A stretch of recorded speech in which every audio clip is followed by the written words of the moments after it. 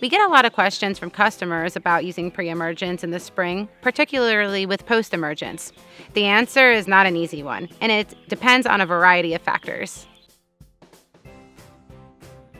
First off, a spring pre-emergent application is essential to prevent summer weeds, and a post-emergent application is essential for eliminating winter weeds. The problem that we run into in the springtime is that the temperatures are still generally too low to do a post-emergent application. So it's best to do a pre-emergent split application and then do your post-emergent application in between. So your first spring pre-emergent application can be done before your soil temperatures reach 55 degrees. You can wait a couple of weeks, wait for the temperatures to get to 65 degrees or higher, not to exceed 85 to 90 degrees. Then you can do your post-emergent application. It's a good idea to do a split application with your pre-emergents to give you extended control throughout the season. So for example, let's say you have an established warm season Bermuda grass lawn, and it's the end of March. You can go ahead and do your first pre-emergent application, wait a couple of weeks for temperatures to get to 65 degrees. Then you can go ahead and spot treat your turf safely following the instructions on the product label of the selective post-emergent that you choose. Normally, the soil temperatures in the spring that are the best time to apply a pre-emergent and not be too late to see results are still too low for a post-emergent application to work.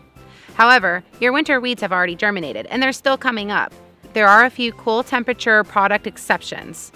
You just need to be sure that you're reviewing the product label to be sure that your grass is tolerable and it's labeled for the weeds that you're targeting. You don't want to overstress your lawn, so spot treating may be the better option for your first application with your post-emergent.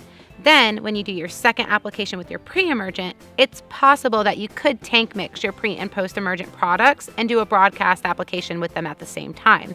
You just need to be sure that they're compatible and you read the product labels to be sure that there are no tank mixing restrictions with the products.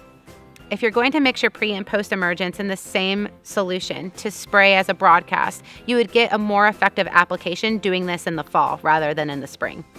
Your local cooperative extension office can be a great tool in helping you to identify what types of weeds and grass you have.